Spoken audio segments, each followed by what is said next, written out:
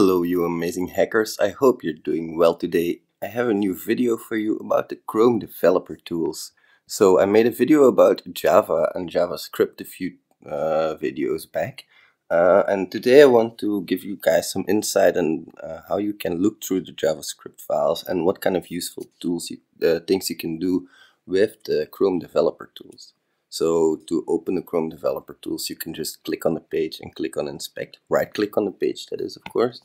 Or you can just click the three dots in here and you can go to more tools and you can go to the developer tools, or you can just use the shortcut.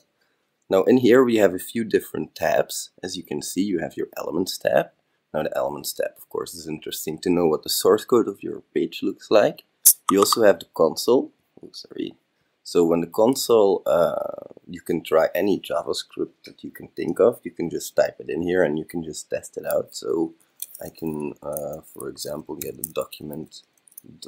I can try and see what's in here. I can do anything using JavaScript. I can also open my sources tab. This is an interesting tab that we'll get back to later. My network tab is also a really interesting one. I have a few of these filters up here. Now I'm going to put all on and I'm going to refresh the page for a second. And as you can see, I can have everything, every bit of information that is being loaded is put down here. Now this is a lot of information. For example, I don't really care about all of these images, so I don't want to see them. So what I'm going to do is, of course, I can hide the data URLs, so it's going to filter a lot already. But I can also just open the JS filter. And the JS filter is going to allow me to view any of the JavaScript files. Now when I have a JavaScript file that I want to look at a little bit closer, I can just right click that JavaScript file and I can open it in the sources panel. Now as you can see, you're going to have a lot of ugly JavaScript in here that's all on a few lines. This is not really readable. So what you can do in the Chrome developer console is just click this beautiful button here that says pretty print. And as you can see, it's going to take a little bit. It's going to pretty print your JavaScript code. So this is going to make it a lot easier to read. Now you can also just Ctrl F or Command F for Mac, of course. And you can try looking for different stuff, like for example secret in here. You can look for /API. Now this is to find some paths, see if you can find some available. And as you can see, there's already something in here. Maybe this might be, no, that's just Redux. So you can, this is a way to look through all of your JavaScript files a little bit easier.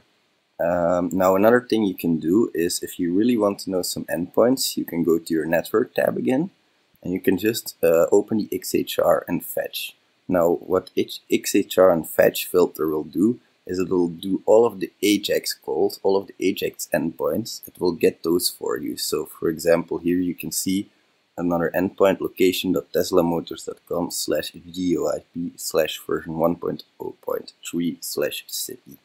So these are calls that are being made in the background, asynchronized calls, and you can view what exactly the response is, what the headers are, what the content of the call is.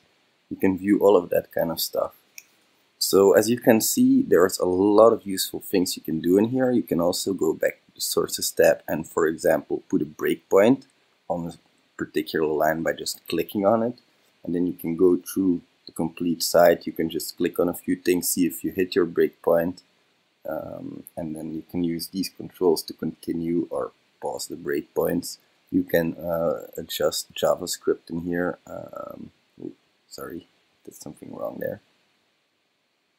There we go. No, anyway, I hope you guys found this interesting. There are a lot of different things you can do with this developer console.